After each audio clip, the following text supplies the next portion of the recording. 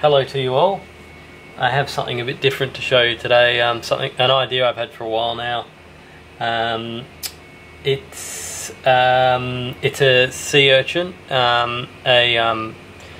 based on the deep blue delay. It's the Madbean Sea Urchin, and I've made a few lighting modifications. I'll just show you now. I have to switch the light off.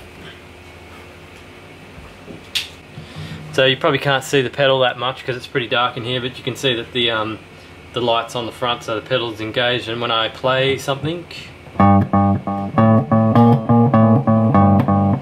the light plate on the bottom flashes. You can get it going for a while, like if I turn up the delay time, number of repeats, and I'll turn up the delay strength a bit as well, and I hit it. You can get a few flashes out of it, and it actually builds back up again and starts to glow again. If you crank the repeats up and see it's starting to glow again. But it gets ridiculously loud, so we'll just turn that back down. So that's what it actually does. I'm going to do a demo on a proper demo on the actual pedal later on, but I just wanted to show you actually what it did, and now I'll explain how I did it.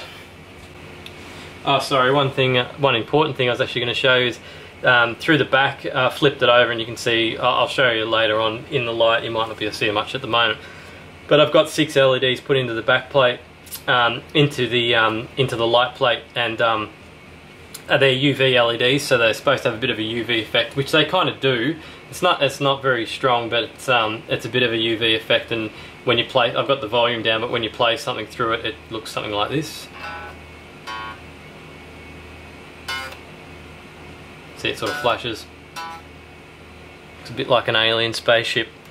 It looks pretty cool too how the feet light up as well. You can see the plastic feet, the bump-on stickers on the bottom are lit up.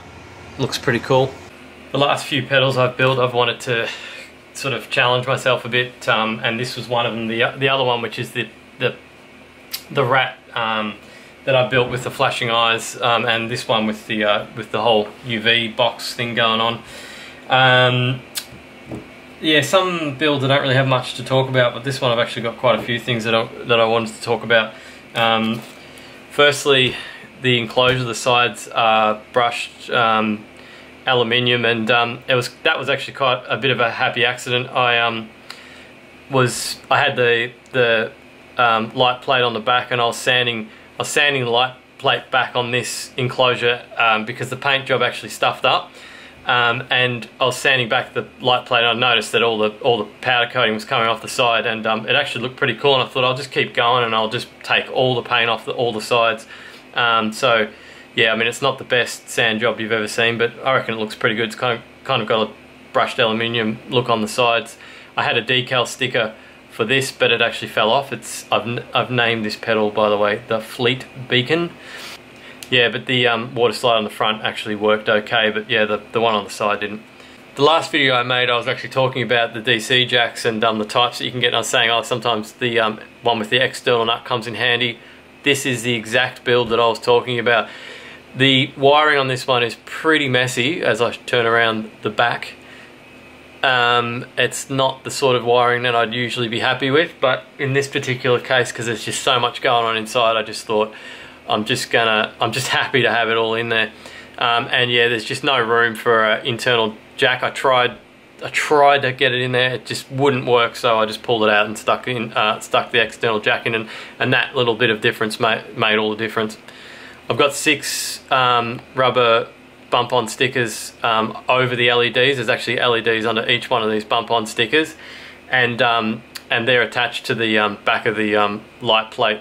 I've also put a bit of fluoro highlighter on some of these components to see if they'd actually glow, and they kind of do a little bit. It's not the same as having like a proper UV backlight where everything in the whole room will glow. I mean, they're just these little weak UV LEDs, but you do get a bit of a UV reactive effect. Just with those 6, you can still see a bit of a UV reactive effect. The blue wire is actually UV reactive blue wire. I started using it, and I usually wouldn't use that sort of wire. It's just way too chunky, but I thought I'd do it. I'd persist with it until I got to those 4 wires, and then I'm never going to touch it again because it's an absolute nightmare to use. And also found when you glue in, this is a good tip actually if you do a light plate, to use super glue. It welds the LEDs to the back plate. You just can't get them off. It just goes on so solid. But you have to be careful that you don't drip the super glue, because you can probably see there it dripped, and it just melts the plastic and just leaves crap all over it. So yeah, just make sure when you do it you don't put too much on and it drips everywhere. One other thing I thought of, also don't use clear coat on aluminium. I'm sure I've read this before, but I must have just slipped my mind, but you don't use clear coat on bare aluminium because it just doesn't stick properly and it scratches off quite easily. I probably should have actually used powder coating on this, a powder coating clear coat instead of a acrylic spray can clear coat, because it's probably going to be a bit tougher than this stuff, but I'm just in the habit of using the spray cans for the clear coat, and I just put it on. But yeah, you could probably do it if you use the powder coating clear coat. So how do you actually get these UVs to flash with the output signal of the effect? I used a board called, it's a tiny little circuit called a sound to light circuit. You can get it on, you can get the schematic on doityourselfstompboxes.com. You'll probably have to be a member. If you go down to the layout section and then click on miscellaneous, you'll probably see it in the list, or just do a search on the website for sound to light, and you'll see the schematic there. It's very easy to hook up. It gets a little bit crazy when you've got this many because there's just cables flying everywhere. But basically you plug the output of your board into the sound to light, and then the LEDs onto the other side. It's basically just an IC, a chip, and on the other side of the chip you plug in all the LEDs, and then they flash in sync with the output of the effect. It's Dead Astronaut's schematic. He's actually got a channel on YouTube too. Just type in Dead Astronaut and you'll see his channel.